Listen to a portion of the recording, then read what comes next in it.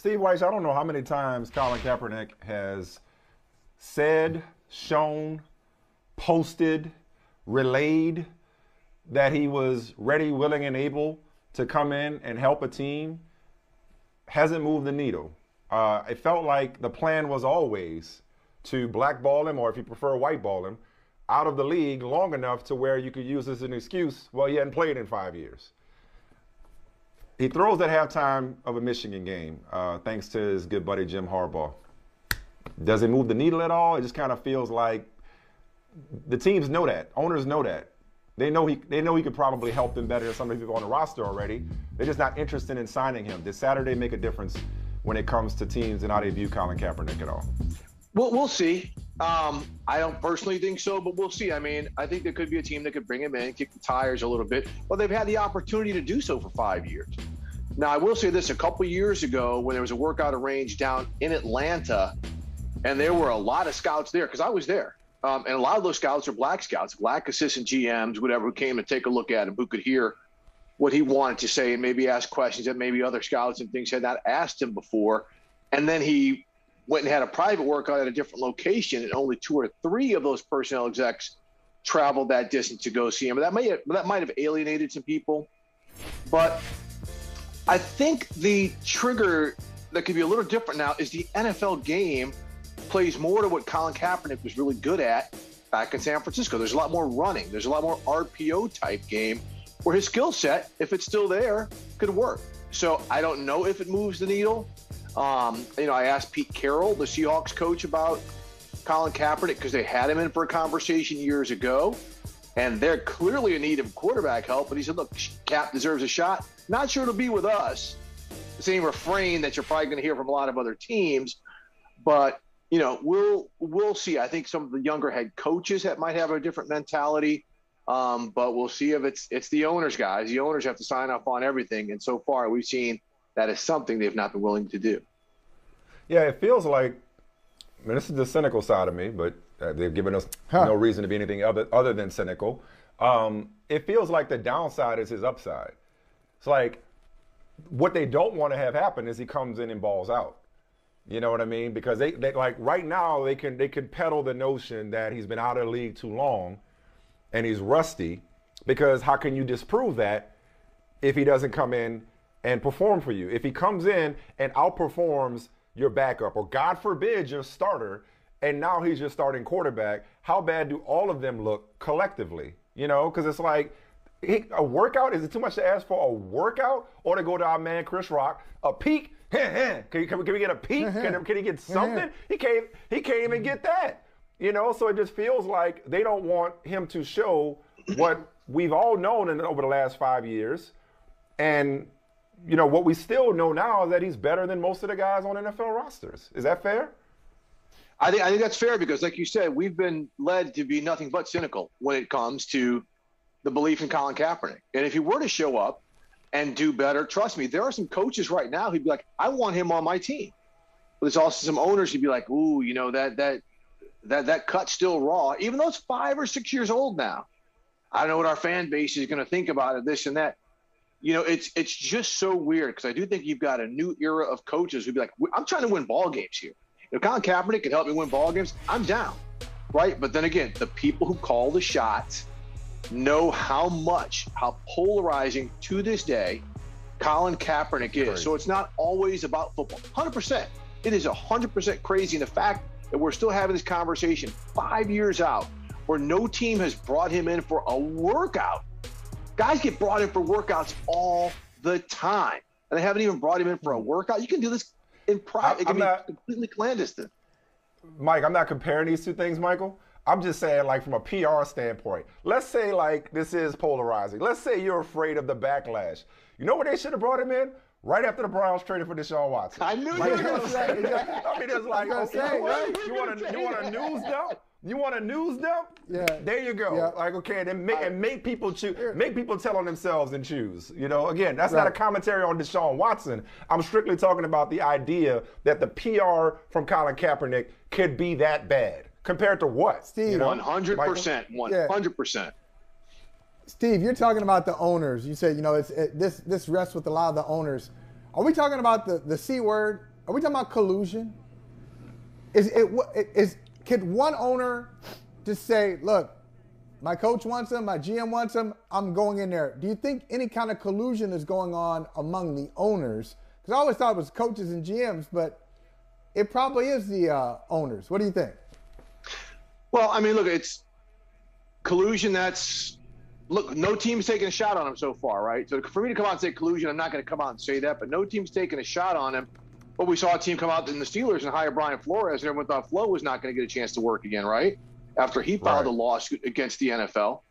So I'm sure if Josh McDaniels went to Mark Davis and said, let's bring him in, I want Mark Davis to be like, cool, right? But Mark Davis might be the outlier of an owner, right? He's not necessarily in the Friars Club, so to speak, because he does things a little bit different, kind of like his father does. I do think there are some owners who would probably give, okay, I don't see the harm in bringing him in. But I still think overall, some people like Michael was alluding to earlier, he's been out of the league for 5 years. Why are we wasting our time with him? X, Y, and Z. I think there's going to be all kinds of excuses made why he can't instead of one excuse made why he could. You know, Mike brought up that great example of kind of slipping Colin Kaepernick in the back door as we're all focused on Deshaun Watson. We're focused on Deshaun Watson. He's in Cleveland. Now Cleveland has to make a move with its other quarterback, and I'm not talking about Jacoby Brissett. Do you get a sense that there's any market for Baker Mayfield? And if so, where? Not much of an immediate market. I think Baker's owed $18 million. I think what the Browns would tell a team like, look, in exchange for whatever draft pick, third, fourth, whatever, we'll pay $10 million of that salary. I think that market would heat up. I just don't think right now, before the draft, teams are like, we have to have Baker Mayfield. Maybe post-draft, we'll make a move where we'll give them a 23 draft pick instead of a 22 draft pick. Look, something could happen before the draft. We'll see. But, you know, you look at still some teams like Seattle. You know, we just talked about Drew Lock is their guy right now, and that's going to be an open competition. But even if he wins it, does that make them a viable candidate to compete with the Rams and the Niners and the Cardinals in the NFC West? And then when it comes to starting jobs, I mean, you're looking at other teams like the Atlanta Falcons, like the Carolina Panthers. I doubt either one of those teams would take on Baker Mayfield, who's got 1 year left on his contract, especially after the Panthers did it last year with Sam Darnold and extended him. So I think both those teams go to the draft. So there's not a huge market for Baker Mayfield, maybe the Houston Texans, but they seem very committed to the young guy, Davis Mills, which is why when Baker came out and issued that statement, it was kind of like, be careful what you wish for, because the market for you may not be nearly as sizable as you think it is. Speaking of the Seahawks, real quick, and you referenced Pete Carroll earlier, anything to these rumors that DK Metcalf can be had for the right price? I mean, I guess anybody could be had for the right price. So I don't know if that would make it much different than anybody else. But is this another one of those? Is Seattle going to like full on blow it up, or is that just more rumor than fact at this point? Yeah, I'd be stunned. I'd really be stunned to give up a prospect like that unless they think they can fetch, 2 first rounders right now, and maybe they say we'll blow it up. We've got all this draft capital. But I think right now that's when you say again fetch for the right price. That could also be for some land over in Dubai, a couple cars, and a whole lot of other things involved as well. Hey Steve, tell me about some draft picks that you think are risers and fallers. I know it's April and these things change by the day, by the hour. But from your sources, anybody that you feel like is picking up some momentum, and is anybody like our guy Kayvon Thibodeau?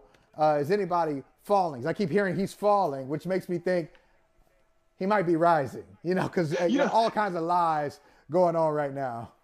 You guys know how it goes when you hear like, well, I kind of question his work ethic. I kind of question this and that. That's somebody speaking anonymously, trying to get teams off of a guy who they really have interest in. So Kayvon Thibodeau, he is a wild card, though. I mean, a lot of people are like, he's got all the tools, he's got the production, but will it be consistent production? Is he someone you're going to have to wait for, or is he going to deliver it right away? Well, there aren't too many Nick Bosa's out there who deliver right away as an edge rusher. So coach him up, right? We keep on hearing about all these great coaches. But Kayvon Thibodeau is someone who's interesting. I think these quarterbacks, the Malik Willis game and the Kenny Pickett game, some of these quarterbacks keep on hearing they're not really worthy of a top 10 pick. But now you're starting to hear the conversation, like someone's going to get sweet on one of these guys, and they're going to move into the top 10, or if they're not already there. So who will that be?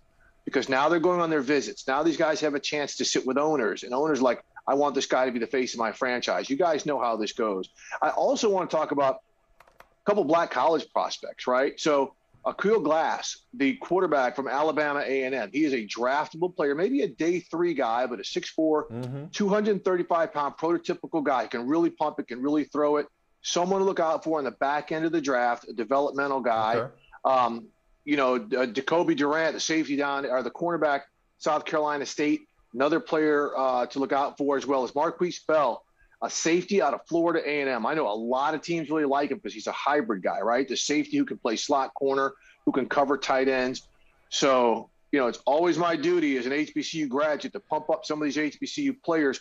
When there have been no players, only one player from a black college is drafted over the past 2 years. I think this year there'll be 3 or 4 with a lot more getting into training camps. I got an idea. Between now and the draft, and Steve, I know you got a lot on your plate already. I know you're very busy. But what do you say we do a whole appearance of yours, a whole segment devoted to just that? Like, I love to like your scouting reports on HBCU prospects, and that's the entirety of the conversation. I'm so serious. Like, let's just make it like almost like a brother from another special, on just that, and you walk us through guys to look out for, guys that we should be aware of, guys that the league should be targeting in the draft. But meanwhile, back at the top, though, I know Aiden Hutchinson was in Jacksonville today, posted video from Jacksonville. Does it feel like, and, I hesitate to say this, a few weeks out from the draft, but does it feel like he's a lock to go 1, given what Jacksonville did to address the offensive line in the offseason? Does it feel like he's a Jags guy? It really does. And everyone he talked to said not only is he a productive player, but he's one of those guys. You heard me reference Nick Bosa. And if you ever watch him play, the dude, he never turns it off. I mean, the on switch is constantly on, and that's what he gives them.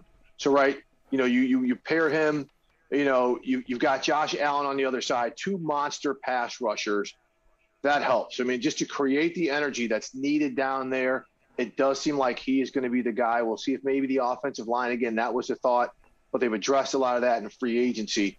But Aiden Hutchinson, and plus he's the safe pick. Everyone says he's the guy who you're not going to miss on. And in a year where there's no quarterbacks likely to go number 1, that's the type of player that you want, especially for an organization that's trying to figure out a lot of things.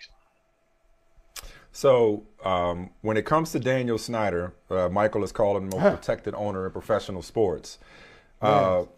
Whether it was his racist team name, and he didn't, in fairness, he didn't found the team, but he certainly protected that name for as long as he possibly could.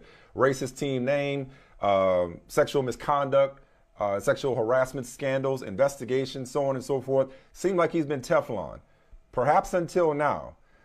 Still not certain whether or not there's any truth to it, but this is a hell of an accusation that the Commanders now, I got to get in the habit of saying that, allegedly withheld funding from the pool of visiting team money that's distributed throughout the league. What do you know? This is frontofficesports.com dropped this report over the weekend. What do you know about the validity of this as the U.S. House Committee on Oversight and Reform looks into the financial practices of the Commanders? The only validity you have is the report. I do not know how truthful this is. The NFL and the Commanders have not commented on it. But as Pro Football Talk came out and said, if there was nothing there, you come out and you put out a lit match with a fire hose on this one, because this is incredibly damning if that is the case. I mean, this is one of these things, you mess with these owners' money, especially over something like this, which frankly, that's a cardinal sin. Correct. And frankly, it sounds rather trivial. Like, why are you trying to be slick skimming something like this? If this is the case, this could be the final straw to say, okay, we can get him out. The league is trying to get different owners in there. We know the Broncos are up for sale, and they're trying to, if they cannot get a majority owner who is of a diverse culture, at least have diverse minority owners as part of that ownership group. This could be another market. And we know in that city, if they turn things around, how much of a game changer that is being in the nation's capital. So a black owner in D.C.? Come on now. I mean, go-go music might have a revival if that's the case.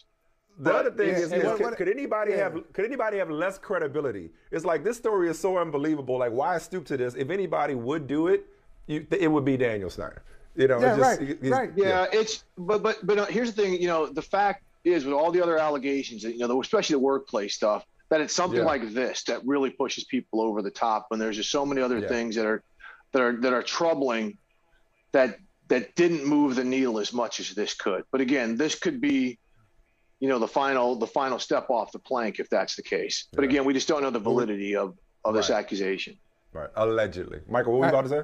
Yeah. No, I was good. Well, you just said that, Steve. You bring out the old joke. Hey, a joke that's not a joke. They got Al Capone on tax evasion, right? that's the thing that got him down. After all the other stuff he did, that was it. But I'll say this. What Patrick Mahomes said about Justin Herbert and the Chargers, I'll see it when I believe it. You know, I don't think Daniel Snyder, he's done so much to be kicked out of the club, and he's still in the club. So I'm not sure this will be the final straw either. I just don't believe it. Yeah, it's hard to say. Look, the owners, they protect each other. They may not like one another, but they protect one another because they know each other's business. And so if one guy knows one person's business, look, we saw everything, even going back to the John Gruden emails, that had nothing to do with John Gruden coaching the Raiders. It was somehow an investigation into the Washington football team's workplace behavior, and Gruden was the only one who took a hit. Come on. And he was working for ESPN at the time.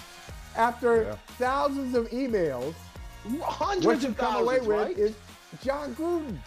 You come away with John Gruden and nothing. There you go. On Snyder. Yeah. Hey, so we'll see. Steve Wyche, we appreciate you, man. Hey, seriously, let's do that. I mean, the clock, it's almost draft time. We like a whole Wyche appearance strictly devoted to scouting HBCU prospects ahead of the 2022 NFL draft right around the corner in Las Vegas. We appreciate you, man. Thank you so much. I'd love it. You guys take care. You too. All right, Steve. Thank you.